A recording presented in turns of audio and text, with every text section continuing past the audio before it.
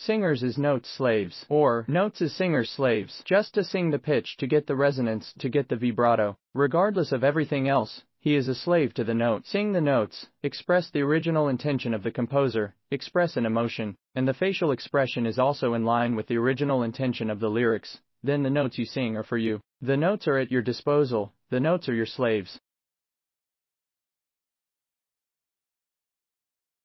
Pavarotti sings this song in Tokyo, always very nervous, worried about whether the high notes can be sung, whether there is a good vibrato and resonance, singing for the height of the notes, not caring at all about the composer's original intention. The feelings to be expressed here, Pavarotti just sings the high notes, the notes are his master, he becomes the slave of the notes. The original intention of the composer is for the singer to have confidence, and to see the victory after the dawn, and Pavarotti shows the painful expression of singing the notes. The composer wants Pavarotti to express confidence and joy, but he shows tension and pain.